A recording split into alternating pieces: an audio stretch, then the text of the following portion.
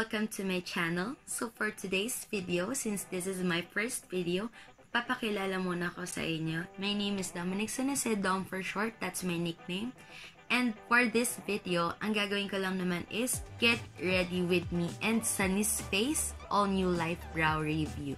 Okay, so ang twist lang naman dito sa video na to is while I'm doing my everyday makeup look, nagsistate lang ako ng mga facts about me so that you can know me more.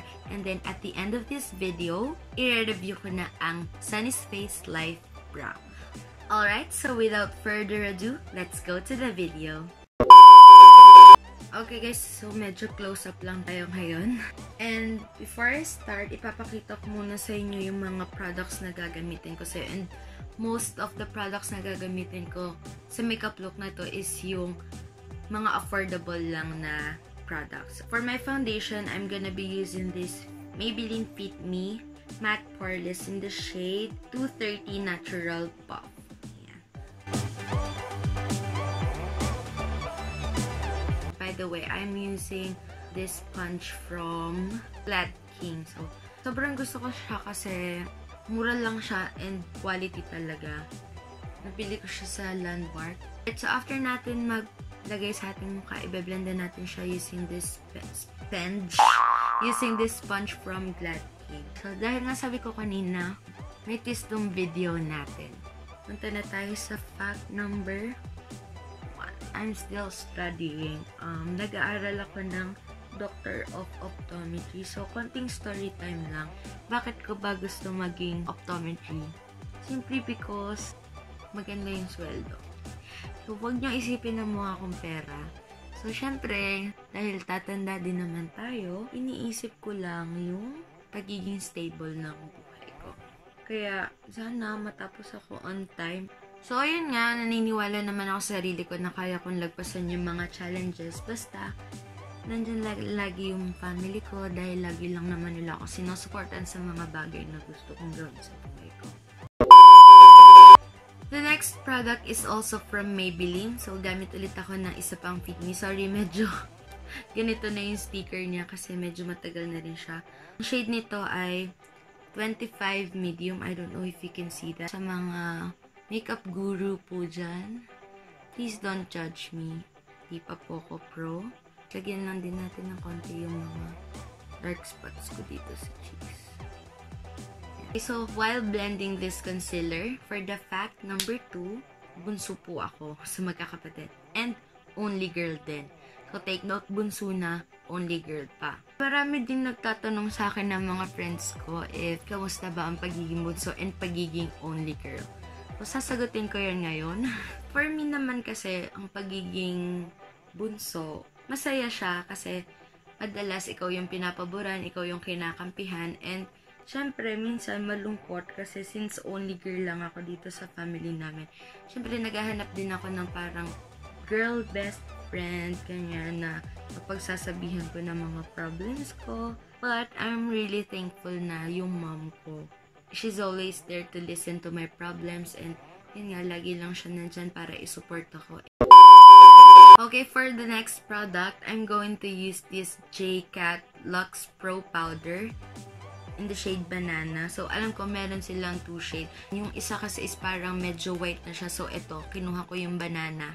Kasi nga, parang dupe siya nung Ben Nye. Tama ba? Ben Nye.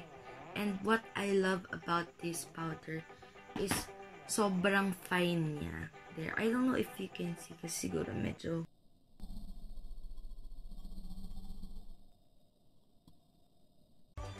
ginamit ko lang po ulit to, yung blender ko, tapos naglagay na ako sa under eye ko.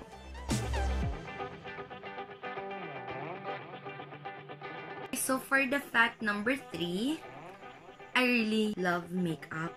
Sobra, as in. Like, pag nasa mall kami, parang hindi ko kayang umuwi ng walang dalang makeup. Like, bibili lang ako ng lip balm, basta meron akong iuwi sa bahay na mabubuksan ko. Weird nung pagkakalagay ko ng mga ng mga powder. Okay, so hindi ko na rin papatagalin na i-bake siya sa face ko kasi baka magkaroon na ng discoloration since medyo yellowish nga itong powder na to. For the fourth product, I'm going to use this Innisfree Fine Finish Pressed Powder in the shade N27 Sand. Okay, so what I love about this product is sobrang kakulay lang siya ng skin ko. So, na tipong pag nilagay ko siya sa mukha ko, alam kong naglagay na ako kasi namamatify niya talaga. And hindi niya nababago yung skin tone ng face ko. Kaya, love ko tong powder na to. Okay, so maglalagay lang ako around my face to set the foundation. Hirap pa lang mag-multitask. Okay. Yan, so dami na rin natin itong leeg natin. Kahit pa paano pantay naman sila. So, for the fact number 4, yes, mabagal po ako magsalita and all my friends knows that. So, ayun, mabagal nga ako magsalita and kung napapansin nyo, kapag nagkikwento ako, parang nagbabuffer lagi and gustong-gusto ko nang sabihin yung isang word na yun. Pero lagi lang siya nasa dulo ng dila ko. Like, gustong-gusto ko na siyang ilabas, hindi ko lang magawa. Kasi, yun nga, nag-iisip ako na nag-iisip kung tama ba yung construction ng sentence ko. Ganon. Kaya, mabagal po ako magsalita kasi iniisip ko po yung sasabihin ko. So, sa mga friends ko dyan, if you're watching this video, wag nyo na akong i-judge. So, after setting my face with pressed powder, I'm gonna be using this Vice Cosmetics Aura Blush in the shade Winner. So, ito yung current favorite ko na blush kasi for 145, sobrang worth it niya kasi, yan, kuha tayo ng brush. Konting kuha mo lang sa brush, ang dami na agad niyang nalalagay. So, I'm using this Real Techniques blush brush. So, maglalagay lang ako dito sa face ko. Medyo control lang din tayo sa paglagay ng blush na to kasi kapag naglagay tayo ng blush na to, sobrang talagang pink niya agad. Pag ganun mo and then dinerecho mo ganun, ay girl, sinasabi ko sa'yo, loti. Loti ang kalalabasan mo. Kaya control lang din tayo sa paglagay. Okay? Okay, for the fact number 5, yes, I do sing, pero sobrang tamad kong mag-practice kasi marunong ka naman kumanta, pero feeling mo sa sarili mo, parang hindi ka naman magaling. So, laging ganun yung nasa isip ko. And, yun din yung dahilan kung bakit lagi kami nagtatalo ng mom ko. Kasi, yun nga, gusto niya lagi ako mag-practice ng kumanta so I can do better. Well, for me naman, meron pa rin namang part sa akin na sinasabi ko sa sarili ko na we shouldn't let that insecurities eat us. Payo ko lang din sa ibang girls out there or guys out there na nahihiyang kumanta or tinatamad mag-practice kasi feeling nyo you're not the best version of yourself. So, labanan lang natin yung mga insecurities na yon and let that insecurities push you to do better. So, for the last product na gagamitin ko, gagamit ako ng Total Temptation from Maybelline. So, current favorite ko rin to na mascara kasi hindi lang niya nalilengthen yung lashes ko, but napapakapal niya rin yung itsura niya. Okay, so, i-curl muna natin yung eyelash natin using this eyelash curler from Miniso.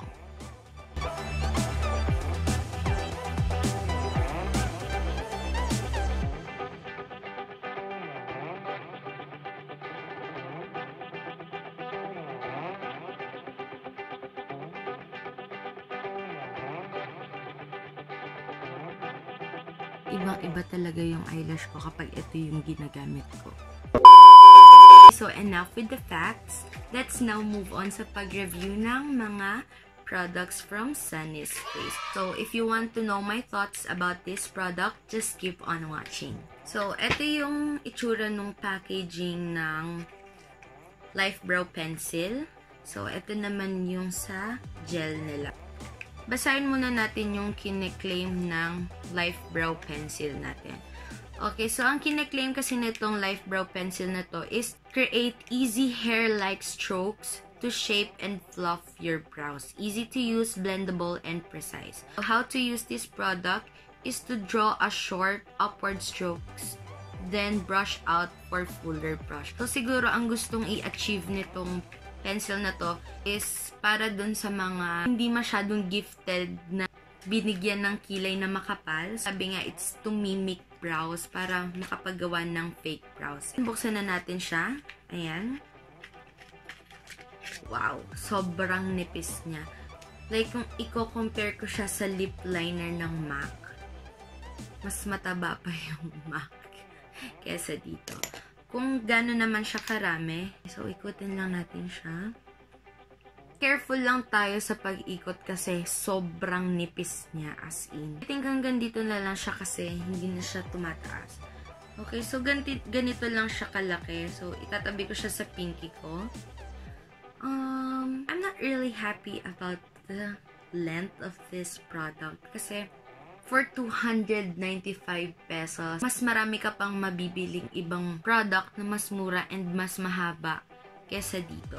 But, malay natin maganda naman yung performance nito. So, for the next product naman is itong Lifebrow Stay All Day Grooming Gel. Tignan muna natin kung ano ba yung kine-claim niya. Ang kine-claim niya is tame, tidy, and groom brows with a few quick and easy strokes. Waterproof, smudge-proof, and life-proof. #Lifebrow. How to use this product is to apply in a short upward strokes for a defined feather look. Siguro ang ina-achieve nila is yung feather look or bushy brows kung tawagin. Buksan na natin siya. Mas mahaba pa yung takip niya kesa dun sa laman niya. Okay, so I forgot to mention, yung Lifebrow pencil natin is 0.05 grams. So, kaunti lang yun. As in, sobrang konti lang yun. Compare mo sa mga ganitong klase ng eyebrow product, sobrang konti lang yun. And then, this one naman, yung grooming gel in warm brown, 4.0 grams. Okay, so, 345. I think it's not that worth it. Okay, so buksan naman natin tong Lifebrow Gel. Tingnan natin kung ano bang itsura nung kanyang brush, okay? Sobrang nipis. Kita niyo ba yan? Sobrang nipis niya. Ngayon lang ako nakakita ng ganito, Na-amaze ako. So, using the back of my hand, i-swatch lang natin silang dalawa. Kung halos parehas lang ba yung kulay nila or medyo magkalayo yung kulay nila. Okay, so ito yung color niya. Ayan. Buti hindi siya reddish kasi ayoko ng reddish. Okay, so for the pencil naman, ayan. So medyo pwede na, pero medyo malayo kasi sila. The gel is way much darker than the pencil. So after swatching, lagay na natin siya sa eyebrows natin and tingnan natin kung ano bang performance niya. Good thing din pala na may spoolie yung pencil. Ang ganda ng spoolie niya kasi medyo malambot siya, so hindi masyadong harsh sa skin natin. So first, ang ginagawa ko, na-outline ko muna yung eyebrows ko.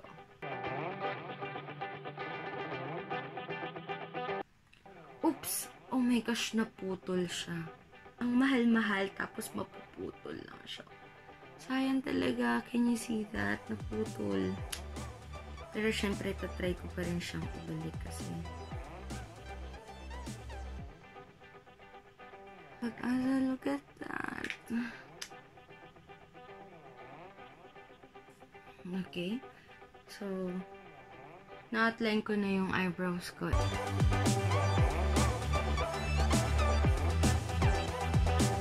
Dapat kapag ginagamit nyo tong eyebrow pencil na to, sobrang liit lang dapat nung product na nilalabas nyo kasi may tendency siyang maputol agad. Kasi nga, sobrang nipis niya.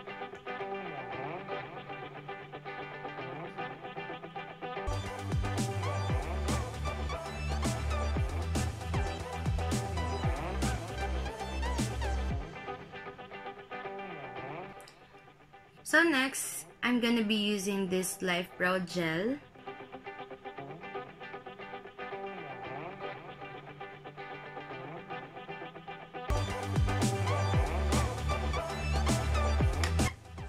So far, masaya naman ako sa nagiging resulta ng aking eyebrows kasi parang nagiging natural looking lang siya. And then, yung isang eyebrow ko, gagawin ko lang siya off-cam para mabilis na tayo. A few moments later. Alright guys, tapos ko nang gawin yung isa kong eyebrow. So, what are my thoughts about this product is that For the price, it's not that worth it. Kasi kung i-compare ko tong pencil na to, it's $295. For $295, sobrang hindi siya worth it. And kung i-compare ko sila dito sa dalawang local brand na to, the Careline Best Brow Liner and yung Detail Makeover Make It Pro Starter Pen, they are way much better than this one. Better than this one in a way na mas madami yung laman nila kesa dito. But, what I like about this product is yung nga parang more natural looking lang yung binibigay niyang look sa'yo compared dito sa dalawang to. So, dito kasi sa dalawang to, alam mo yung parang laging kilay on flick ka. So, with this one, I'll give this 7. Okay, so what are my thoughts about this gel naman is, wala akong masabi sa kanya kasi I like this. Gusto ko yung brush na kung gaano siya kaliit. Gusto ko yung performance niya sa aking eyebrow. So, kitang-kita nyo naman yung result. Kine-claim ng gel na to na this is waterproof, smudge-proof, and life-proof. Okay, so try natin kung ito ba talaga ay smudge-proof. Okay, so smudge lang natin siya. Smudge lang natin. Wow. Smudge lang natin sila. Wow. Wala. Wala talaga eh. Wala. Kahit yung pencil, hindi siya nabura. Thumbs up ako doon dahil gustong-gusto ko talaga pag yung smudge proof dahil nga minsan oily ako. So, may tendency na natatanggal yung mga brow products sa aking kilay. And I think meron pang kulang sa makeup look na to. So, ang lagi ko rin ginagamit na product sa aking lips is this Fluffmatte Sunnies Face in the shade Girl Crush. So favorite ko siya. Ayan, so kompleto na yung makeup look natin. Alright guys, so thank you for staying with me. And don't forget to click that like button. Don't forget to subscribe. Alright, so that's it for today. Bye guys, thank you!